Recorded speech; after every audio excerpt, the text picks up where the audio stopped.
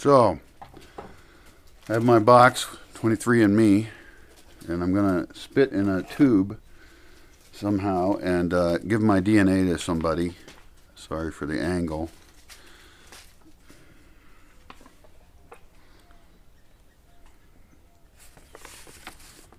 So, most people take between 2 and 5 minutes to deliver a salival sample.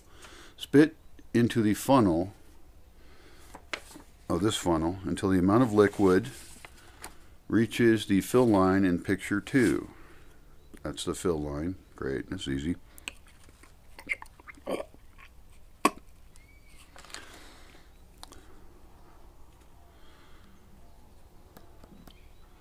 didn't go all the way down.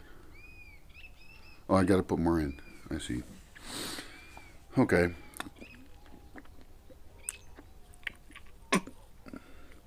This is a video for all the spit fetishists out there. I'm sure there's some. If it can be a fetish, it is a fetish.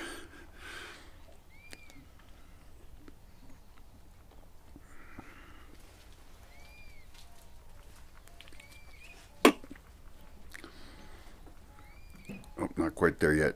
It's not supposed to have any bubbles.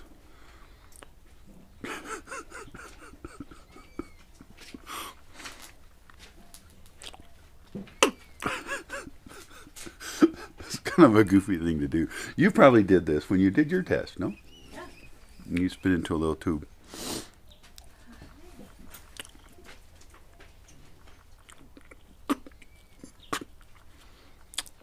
I bought this kit many years ago, but was unsure if I felt like giving my DNA away.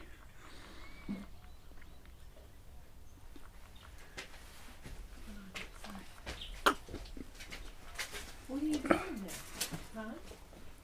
Huh? It's pretty good. There's some bubbles in there, but I think if it settles down, I'll do a little more. Yeah.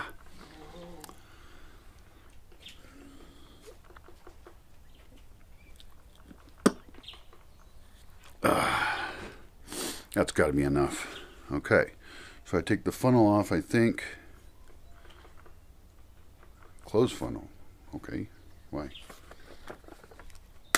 Alright, oh, that did not work. Okay, great. Close funnel, remove funnel. Okay, funnel is removed. Screw on cap. This is the cap.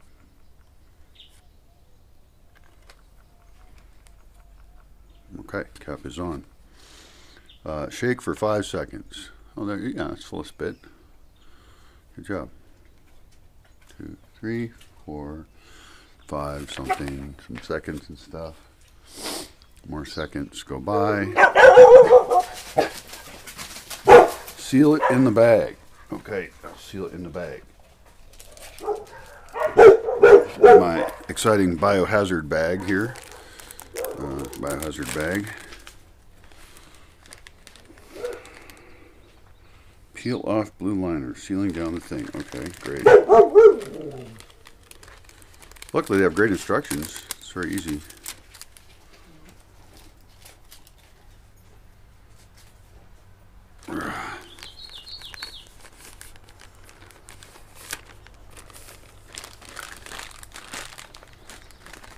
Okay. Wrap this up. Put it in the box.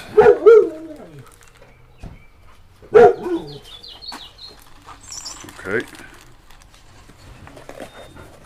And it's now in the box. Great. Only took me like 5 or 6 years to get this done. So I'm going to find out more about my genetics.